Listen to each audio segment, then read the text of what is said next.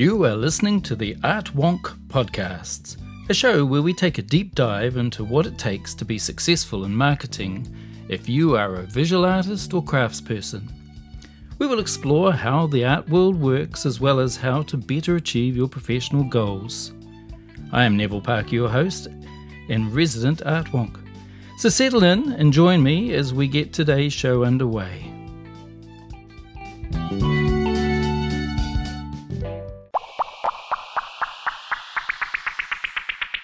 Yay! Today's podcast is called Am I a Brand?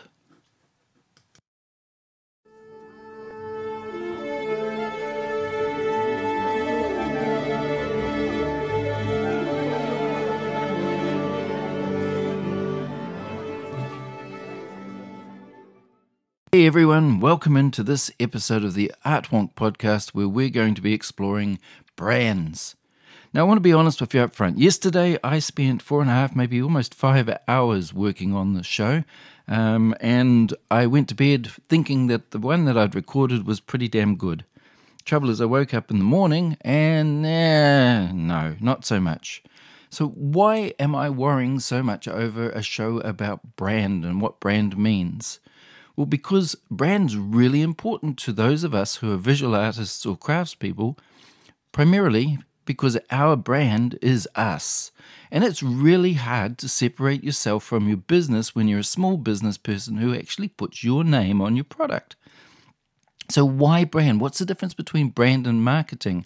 And I think that's where yesterday's show was probably a little bit wrong.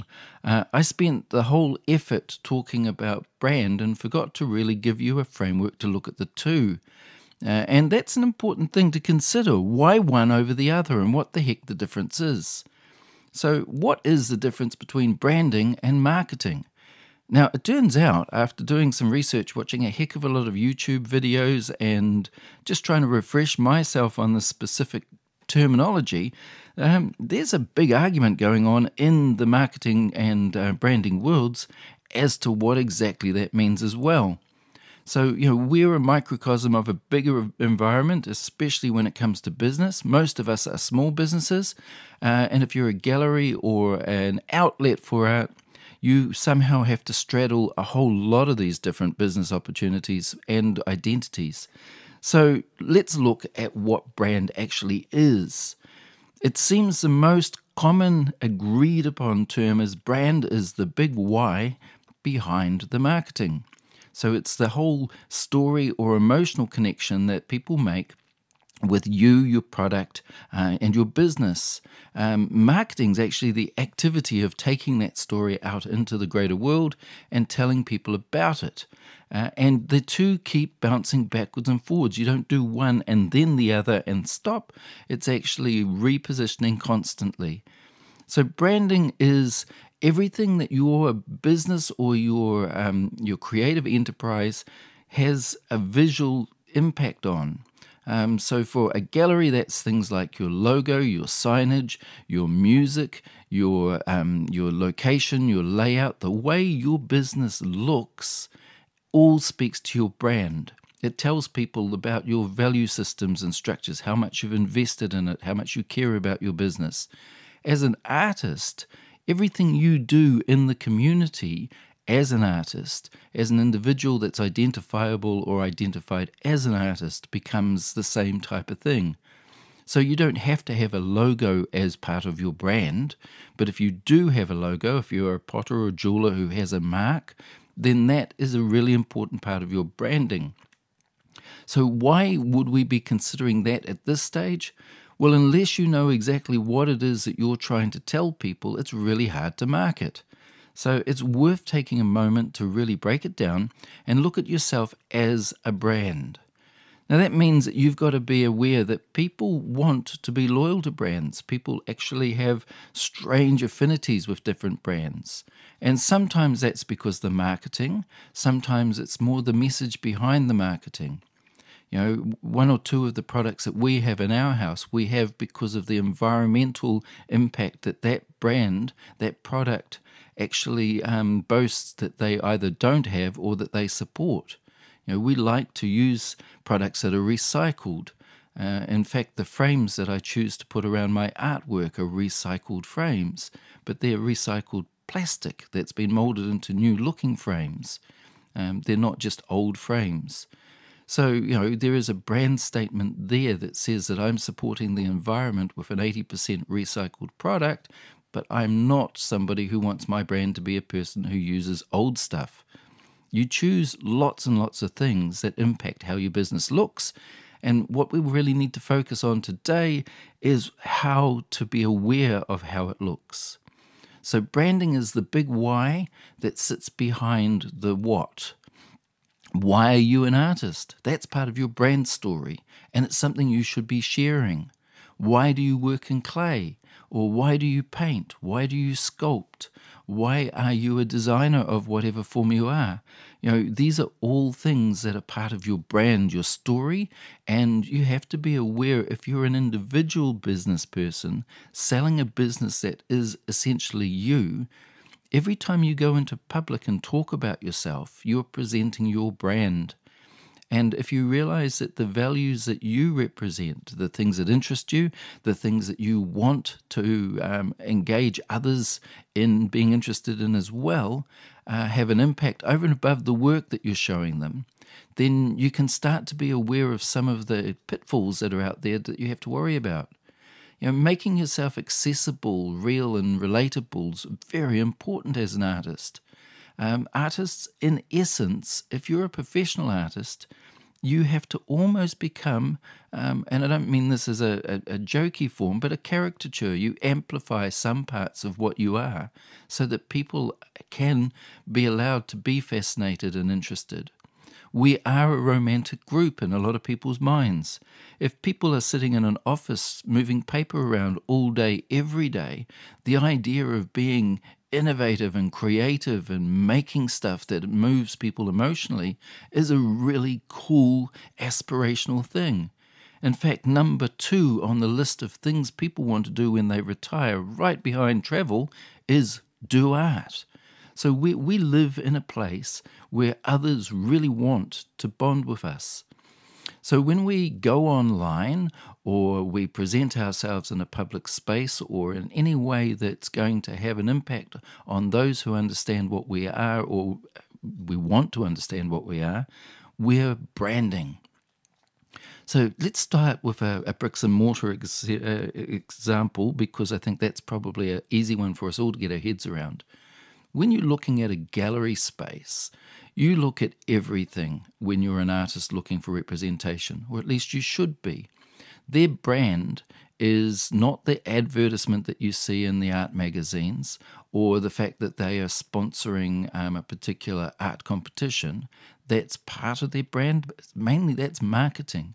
What you should be looking at more is how does the place look? How is the artwork presented? How is the environment presented? Is it a place that will respond or that you can respond to that might respond to your artwork?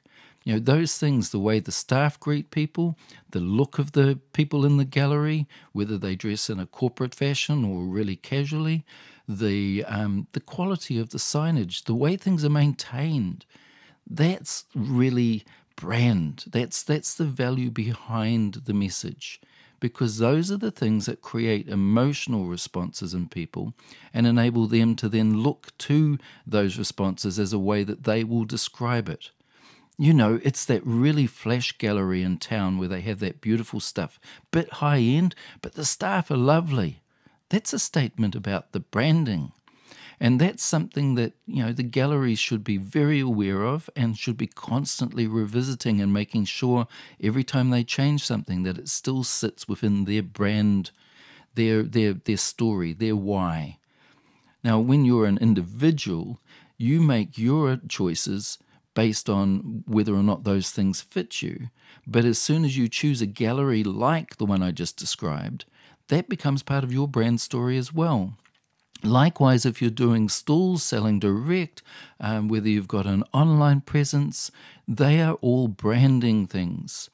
If you affiliate yourself with an online gallery that has a habit of showing really quite basic and not at all well finished art, or has a lot of people's comments about the fact that they bought stuff through it and that the delivery times were really shitty and not things didn't look like they were meant to look, then that becomes part of your brand story as well, because you're associated with it. So when I'm asking, am I a brand as an artist? Yes, I am. My name is my one constant.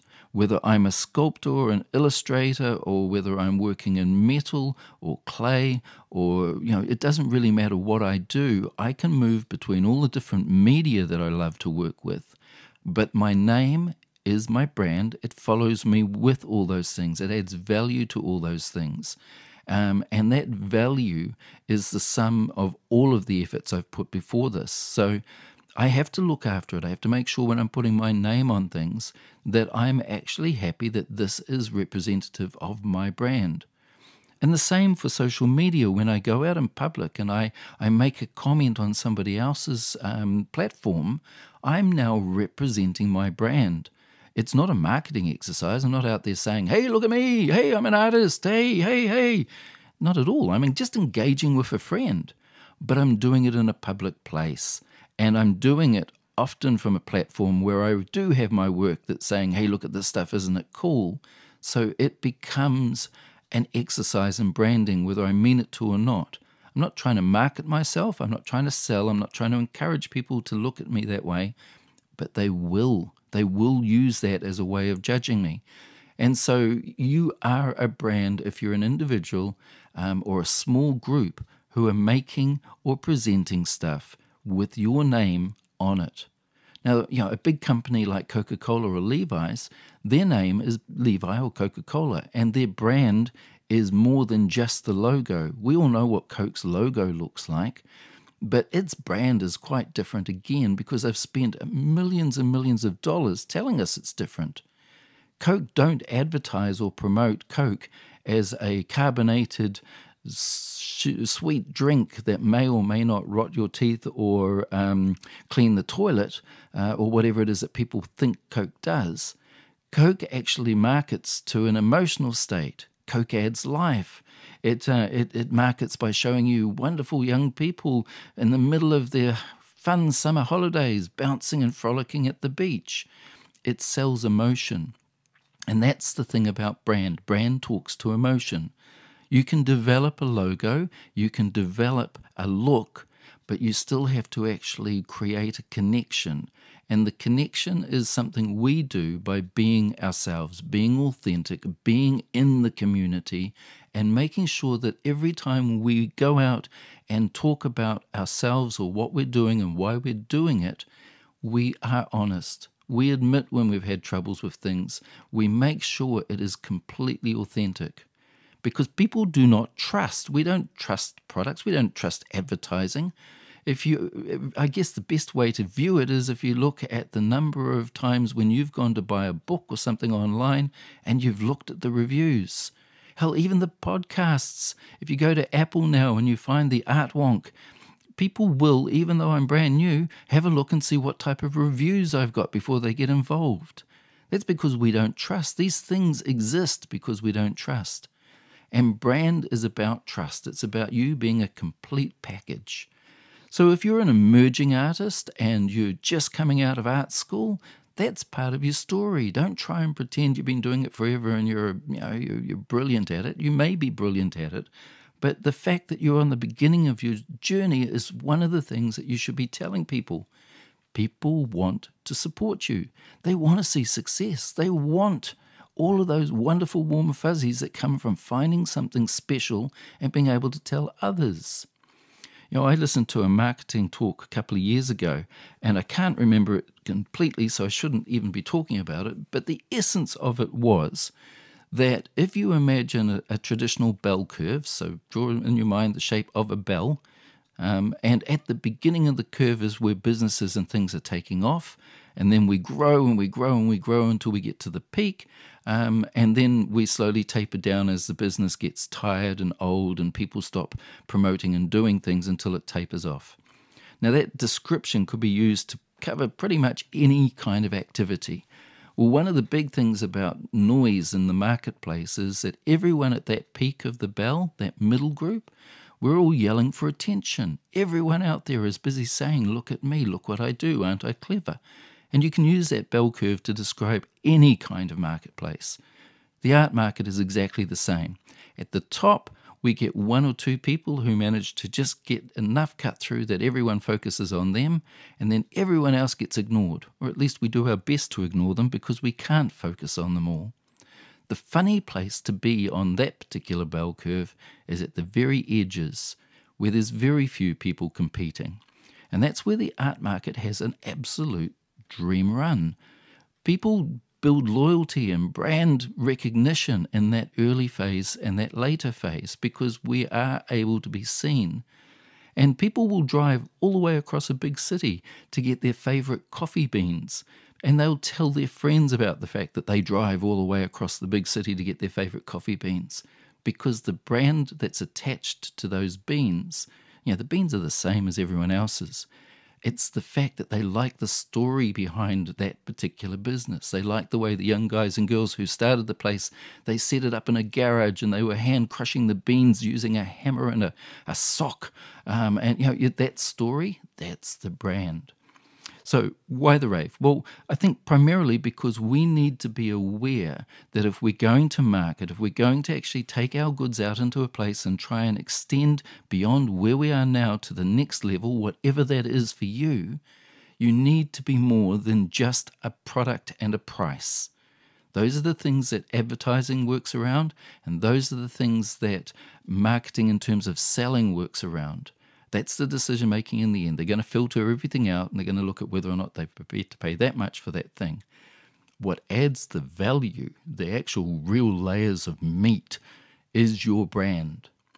So let's have a quick look back at that gallery space.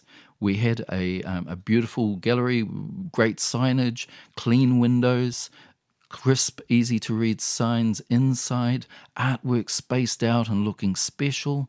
We look at that environment as a punter. We know it's going to be a bit more expensive when I step in there than the novelty shop down the road. So if I walk in the door, I've already told that gallery, I'm prepared to pay. I might not be buying today, but I'm prepared to pay because I want to engage in and experience this business. And that gallery is now telling a story. It's already set the framework for the story. The once upon a time is in front of me. I know the frame of the story is going to be about lush, rich value. And I can see that the person who set up the gallery has actually invested time and effort in making everything look good. So I'm going to assume they've also invested time and energy in filtering out bad. And that means the work in there by default must be good. And if I'm unsure what is good or bad, I'm going to use that framework and go, I'm going to buy here if I'm going to buy because I can trust these people. Now, if I walk in and somebody comes wandering out of the back room with their trousers down around their ankles going, yo, yo, yo, dude, how's it going? And giving me a whole lot of street attitude, I'm going to look at it and go, what the hell is this about? There's a total incongruity here. It doesn't match. And that's where your brand values are really important. Once you start telling a story, you've got to kind of stick with it. You can change because you will change as an individual, but make the new phase of the story fit who you really are. So that was a bad mix of staff and place. They didn't quite complete the circle for me. And when you're looking at what you're doing, how you present to a gallery is kind of a marketing and sales experience. You're going in to convince them that they should have your product, but it has to be backed up by the story of how you got there. And that thing, what is an artist uniform? I saw a wonderful post the other day from an artist who I respect, who posted a picture of herself in all black saying, wearing traditional artist uniform. There's some expectations in some circles as to what we should look like, how we should behave. You don't have to buy into it, but you can definitely leverage off those things when it comes to making marketing options come alive, because that's about selling an idea. When it comes to your brand, back again to the fact it must be you. If you're more comfortable in a suit and you've always worked in a suit and now you're an artist and you go out into the community in a suit, that's cool. That's your look. Don't make yourself into something else. People want to believe in you. They want to follow you. They want to support you. So if you're trying to sell online, you're going to be making decisions based around how good you are at following up on these things. I'll take you back to an earlier podcast. Are you a creative or a technician? Or are you going to be a promoter? The thing that you do most and you do best should be part of your story. It's all about what you are, how you work, and recognize that those skills or strengths can help you be a brand. So in my case, I choose my brand to be somebody who loves art, knows a little bit about it, is really generous with his time when it comes to sharing with those who are trying their hardest to work within the art world. That's kind of who I am as an art marketer. Who am I as an artist? Totally different story. Who am I as a gallerist? Totally different story. But all of them have the common link of me. So when I work as an artist, I still try to be generous and sharing. Because that's actually who I am. It's not about a conscious decision in that sense. It is very, very much about being authentic. Yeah, so what is your brand? That's something I'm going to leave you to sit and think about. I would like you to think about the things really not so much about your physical attributes. How do I look? How do I present that way? But what are my issues that are really important issues that I want to make statements about? If you're a feminist and you believe strongly in feminism and you use your art platform as a way to talk about feminism, then, well, hell, you're a feminist. So don't hide that when you're engaged in social media or in the public activities that you participate in. Don't try and make yourself into a caricature or a stereotype. Be you. But maybe, just maybe, tone some of the statements back a little bit. So you can still make your statements, but you don't want to turn too many people off your market. Not saying that feminists are going to turn people off, but extremists do in any sense.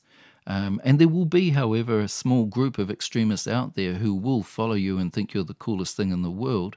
The question you have to ask in the end, though, is, are they part of the market that I want to talk to?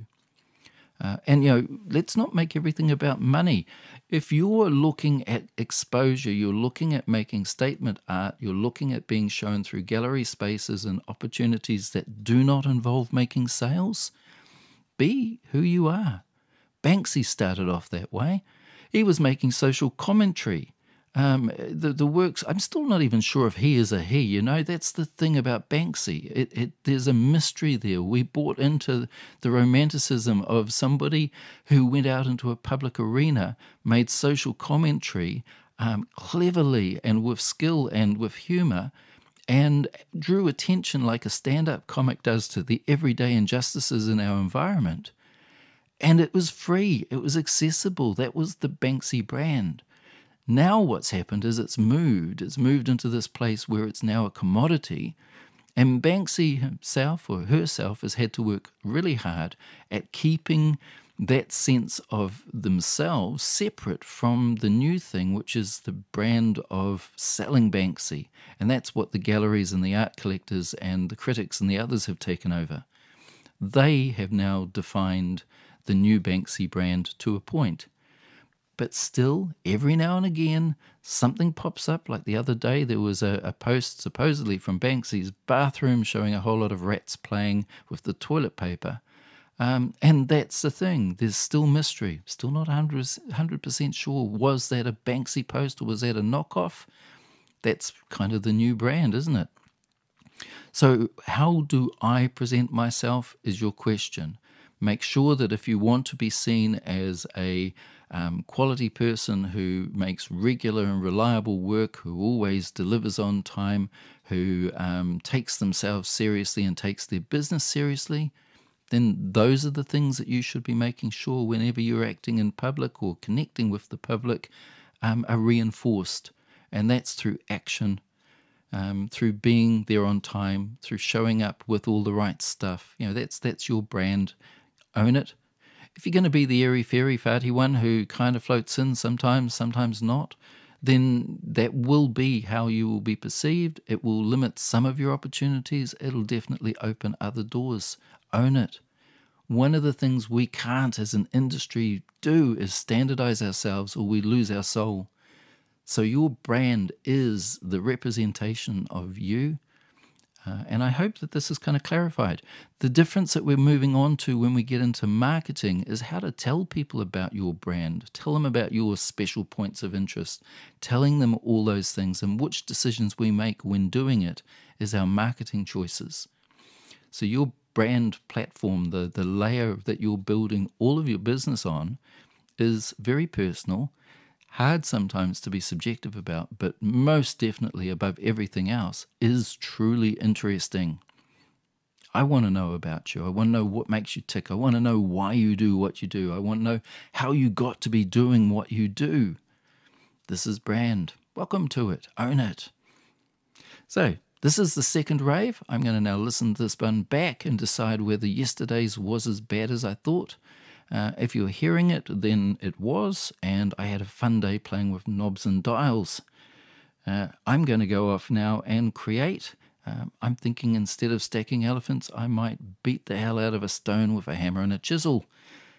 In a very nice and caring way, of course, because that's my brand. Take care, folks. We'll catch you again. Yay!